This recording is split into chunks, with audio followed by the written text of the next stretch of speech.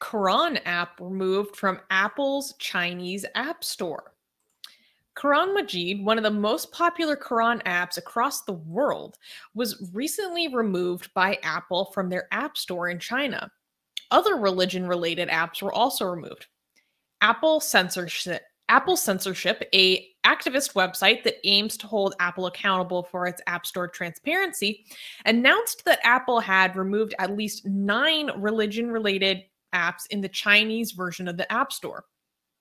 The list includes apps for Jehovah's Witnesses, what does this stand for? The NWT Bibles and other Bible apps.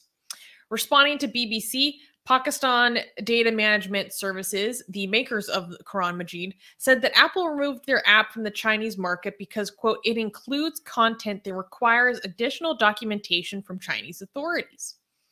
The Chinese embassy in the United States declined to comment on the recent app removals.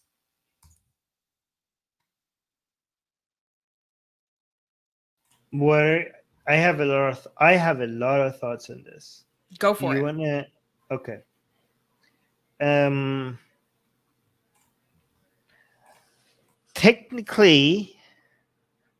Technically, based on Apple's own community standards, the Quran shouldn't be allowed on their App Store. Technically. Ooh, hot take.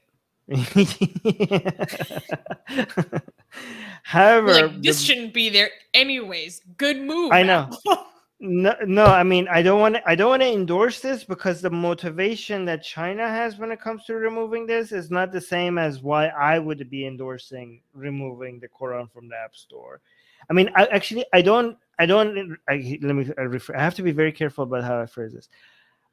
I would say that if the Quran is going to remain on the app, I would support the Quran remaining on the App Store, but that means that you have to fix the community standards to allow such content on the App Store. You can't have a community standards where the Quran violates all the time in its verses, but then give the Quran a pass, and then the rest of us, if we make an app on we don't get the same kind of privilege. Okay, so if the current community standards apply, the Quran shouldn't be on the App Store. I would like the Quran to remain on the App Store because I want Muslims to be able to get the content that they want, even though I'm against the Quran.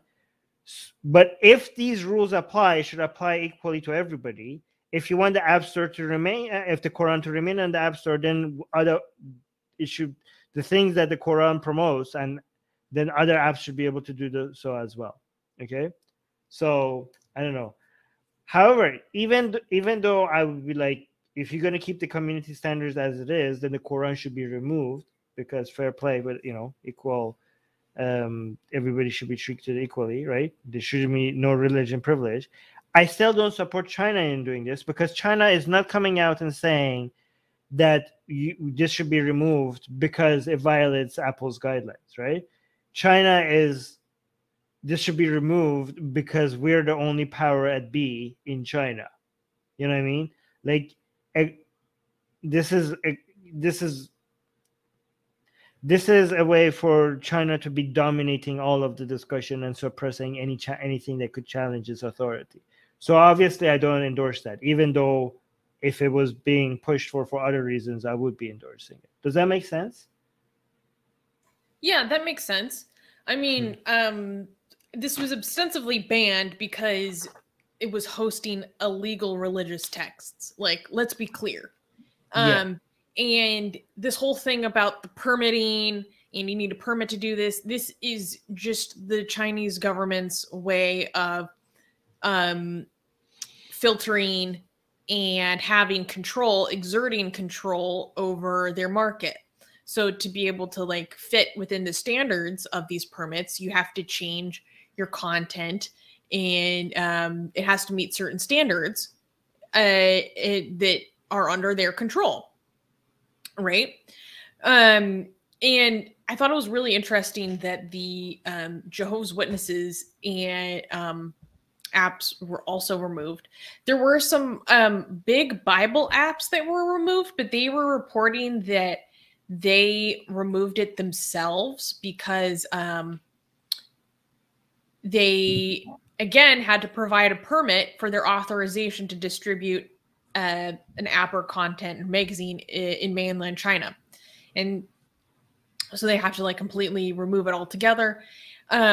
What's also very interesting is that this is happening in the context and environment of a very quickly shifting atmosphere of what is allowed on Chinese media. For example, on Friday, the Mac Observer reported that Audible, the Amazon-owned audiobook and podcast service, removed its app from the Apple Store in mainland China last month due to, quote, permit requirements. So again, something as large as Amazon's Audible is now removed from the Chinese market, again, because of these permitting, which I'm going to assume is because they want to have tight control over the vast library of content that is available through Audible.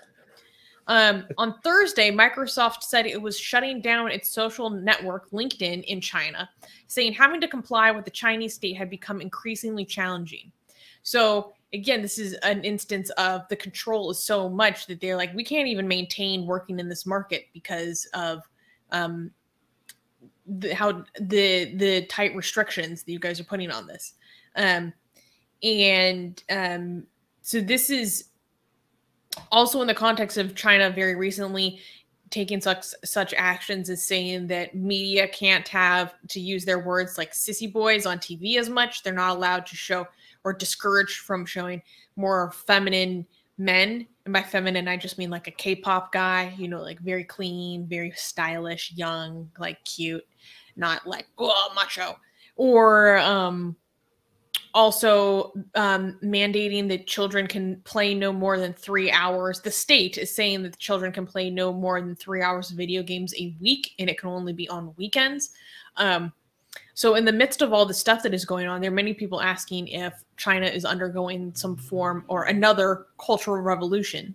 At this point, I think that's a little bit of an exaggeration, but there is definitely an environment of Xi Jinping trying to revitalize China and also revitalize Confucianism to a certain extent, obviously within a CCP lens.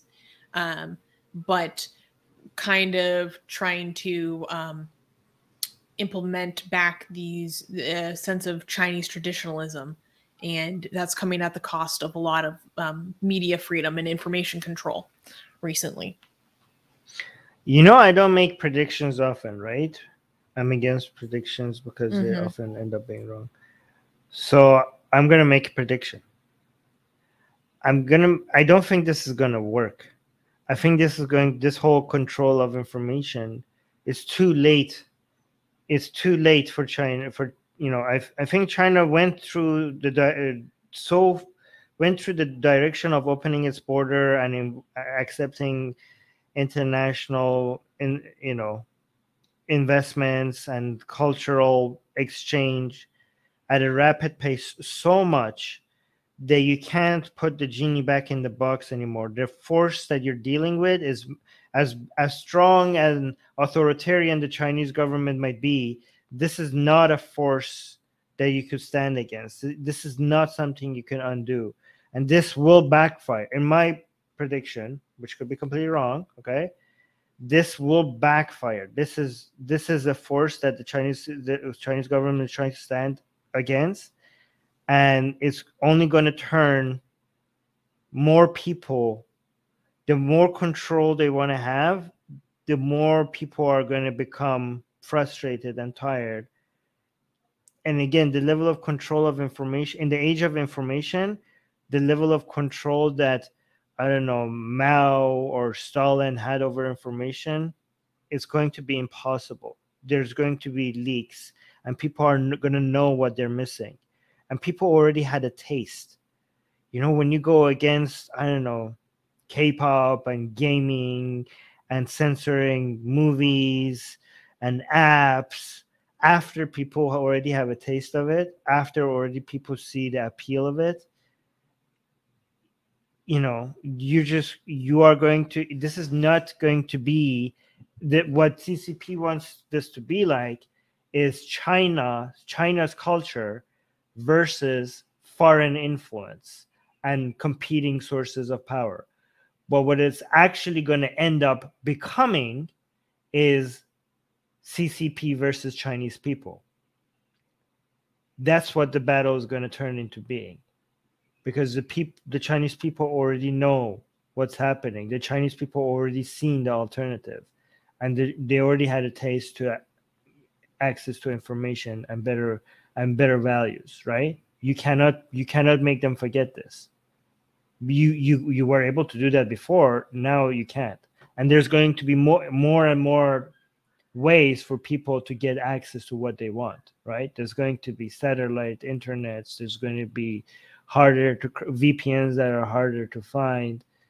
So the two cultures that you're creating is not Western culture and religious culture versus CCP. It's going to be It's going to be the culture that is demanded and what the CCP is trying to mandate, and the CCP is going to fail. And this is going to the enemy. What the CCP is like trying to build a new version of the Chinese wall. Okay. But what they're going to have to worry about is the enemy from within, because you are turning against your own people. And at some point, this can't last forever. What they were doing before that made so much progress so fast, so available to them, was just riding the wave of, liberalism, both culturally and economically. And that's why they made so much progress in the past couple of years. Now they're slowly wanting to control that. And the only thing that is, instead of what that's going to mean is that China is going to continue to grow. China is going to continue to grow, but what this actually threatens is whether or not the people who are in power are going to be crushed in the way or not. Like, are they going to be there on the ride with the rest of China, or are the Chinese people eventually going to replace the current people in charge? Because the CCP is not going to represent China. China is a bigger force than the CCP, and the growth of China is not going to be able to. Nobody's going to be able to stand in front of that, including the CCP. So if the CCP wants to stand in front of that train and just hold its arm out as if it could stop it, China is going to grow without the CCP, and the CCP will be crushed. Or the current version of the CCP will be crushed along the way. So yeah, that's what I'm saying. Does that make sense? Mm-hmm. Totally.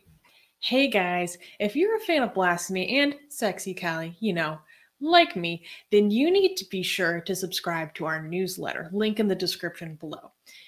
Because if you subscribe, we will send you a free copy of our Blasphemous Art ebook. And let me tell you, it is the tastiest blasphemy that you can find anywhere available today.